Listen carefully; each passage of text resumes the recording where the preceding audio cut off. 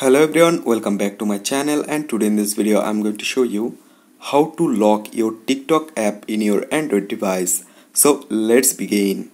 So first of all, if you want to make privacy or make secure your TikTok app, no one can open you. How can you lock your TikTok app?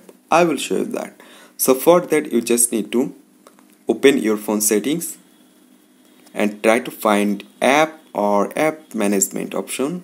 So this is apps, open it. Right now you can see there have an option at the last, app lock. Select it.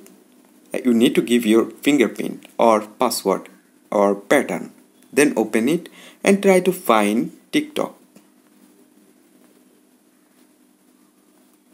Where is this? So easily I got it.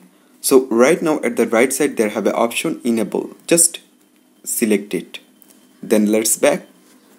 And right now guys, if you just try to open your TikTok app, they ask you to give your fingerprint or pattern or your password, otherwise you cannot open it. No one can open it.